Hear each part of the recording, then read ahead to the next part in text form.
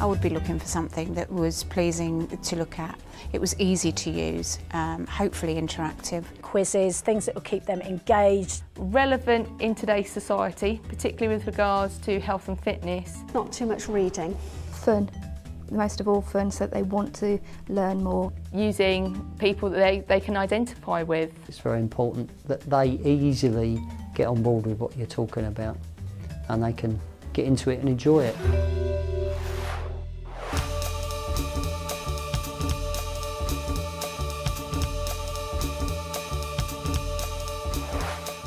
Wake Up Shake Up is a resource by Ruth Mitchell, who was a ex-PE teacher and PDM Partnership Development Manager, who decided to create a resource for getting people and youngsters active. It consists of 1 CD and 2 DVDs, and basically there are 6 routines on the 2 DVDs which are broken down very well into how to teach a whole dance routine. I love the fact that this resource can be picked up by anybody. It doesn't need to be a teacher, it can be, you know, TA, any other adult basically going into the classroom. So I just find it a complete comprehensive resource. You know, weather lessons, we use it during registration periods to get kids motivated at the beginning of the day. Okay, so we start with our hands on our hips, facing forward, nice straight backs, and we've just got 16 beats with heel raises. So your toes stay on the floor. Just show me lift one leg. I first came across Wake Up Shake Up in primary school and thought it was a wonderful resource. Now we've got Wake Up Shake Up 3, that actually is fantastic. I use it across the whole of the secondary school. We've got year 10 and 11 children who love it. We've currently got some of our year 10s who are all learning the routines, having lots of fun. They're out of breath by the end of the routines, so it's aerobic in nature. They then get to go and teach the routines to the younger pupils.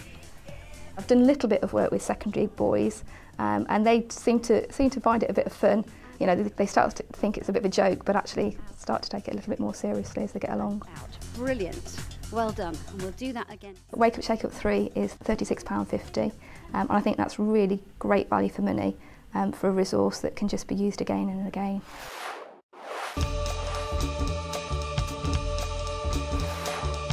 I thought the instructions were incredibly clear.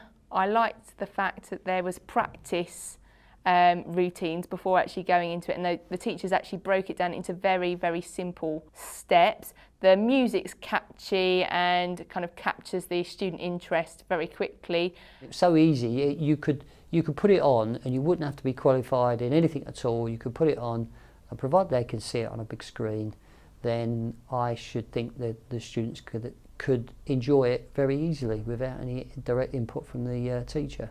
It was easy to follow.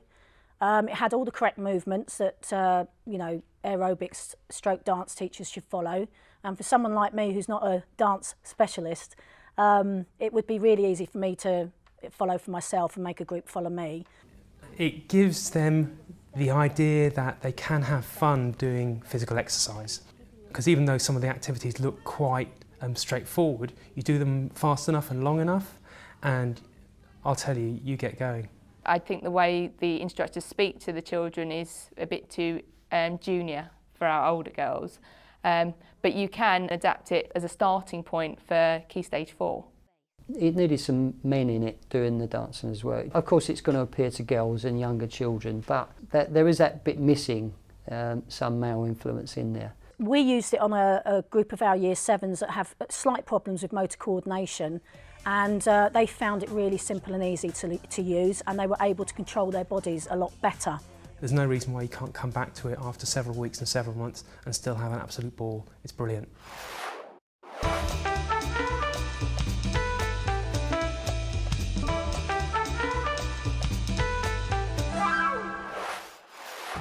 The resource that I particularly like, and it's been around for a couple of years now, fantastically written, is the License to Cook.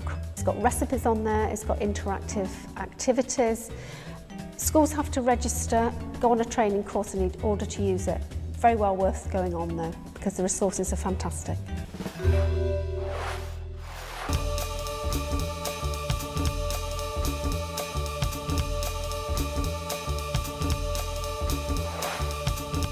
Boardworks is an interactive programme that we've introduced here at King's Langley School. It's a very comprehensive programme and it covers all elements of the current PSHE framework. The PSHE package is split into two. One is personal wellbeing, the other side of it is financial capability and economic wellbeing. For students, especially with PSHE, it's not something that the students always engage with. It's also quite difficult for some members of staff to engage with certain issues, especially in sex and relationship education. I think what this does is it's a medium for which students can actually engage with. It is interactive, it can be fun.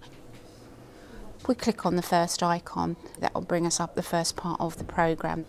At the bottom here you will see that there's video clips attached to some of the units.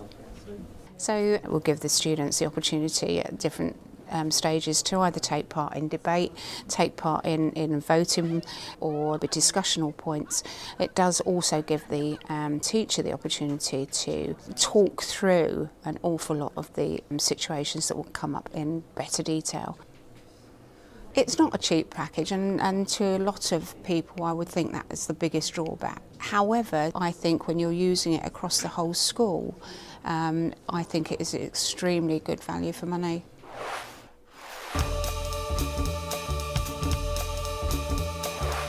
It's very broad, so it encompasses a wide range of different things. The PowerPoint displays themselves are quite comprehensive, so they cover a lot of the key facts, key terminology, and you can also move through them at your own pace quite swiftly. So if there are areas which you don't particularly like, you can just skip through them. Obviously it would have to be edited down because there's far too much for any one lesson in one section, which would require quite a bit of thought to make sure there was some continuity in it. I also enjoyed the fact that they were relevant to society today. Children could understand and make the links between what they're being educated about and what's going on in the world, especially with students at Key Stage 4. I think it's very comprehensive, so much so that it couldn't all be taught through one area of the curriculum. It's a resource that would need to be shared amongst quite a number of different subjects. I think the students really like it. It's sometimes better to use with smaller groups so that you can get them up to the board and use it as part of the interactive whiteboard. It gets them engaged, it does get them thinking about the different topics. You can change the PowerPoint information to suit and adapt the needs that you want to bring up in the classroom. You don't have to stick with the total programme that's actually set there, which is really flexible. I don't think it's value for money because I don't think there's enough information and detail on the DVD to justify the cost. Personally, I think it's very good value for money because we don't have to buy textbooks anymore and we can pick good things from it and use a lot of things and then bin the ones that we don't really want to use. The reason why we find BoardWorks excellent is because the resource is there, it's ready-made, it's very active, it's very stimulating and it's fantastic.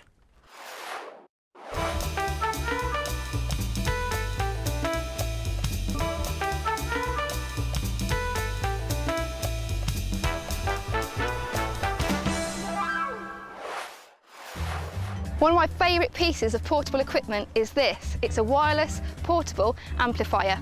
It's fantastic for motivating kids. They can hear me right the other length of the field. It's able to play CDs and MP3s and also has wireless capacity for microphones as well. It's really good fun. Can you hear me at the back?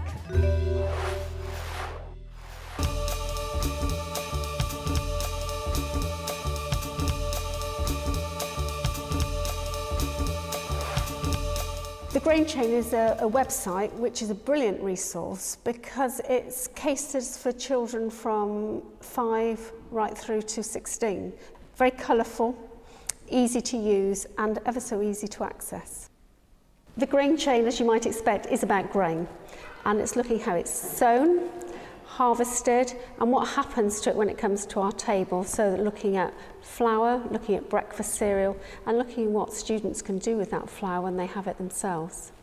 There is some really good information here. For instance, there's very interactive food on the plate and students can do a bit of drag and drop, so they really appreciate doing that and have a bit of fun as well.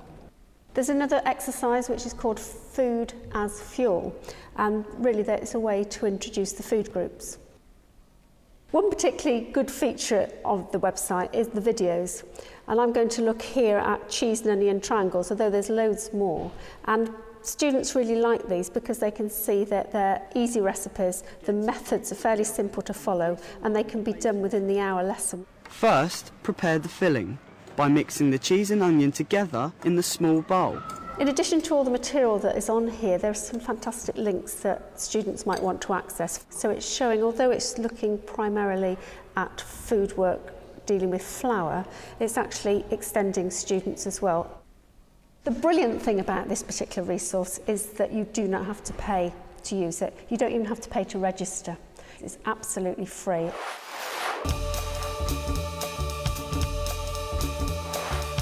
I think it's fun. I think it would be fun for students to explore. It's got lots of interactive quizzes for the students to do. It's got lots of worksheets. It's got lots of different sites that they can go into easily and find out information. I particularly like the elements of interactive lessons for both teachers and pupils, and there's lesson plans already set out for a teacher to use within a wide cross-curricular section. I do think that the grain chain is slightly imbalanced, and I guess it has to be because it obviously is coming from the flour industry. So that is something to be considered when looking at the resource. I don't feel as though the industry are pressing their interest when I see the website. When I first looked at it, it very much jumped out as being very much an educational resource rather than an industry-led advertisement. I think it's an excellent resource that can be used both in the classroom, in any lessons, whether it's science, geography, food technology. But I think it's a really good resource for students to actually go away and research on websites to give them more information to bring back into the lessons. At Key Stage 4, it's not very interactive.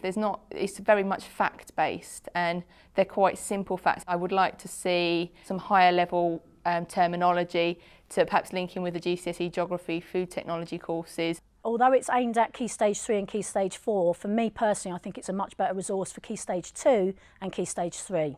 That's fantastic. I've already recommended it and passed it on to colleagues in other departments, and I know it's been used in food tech already.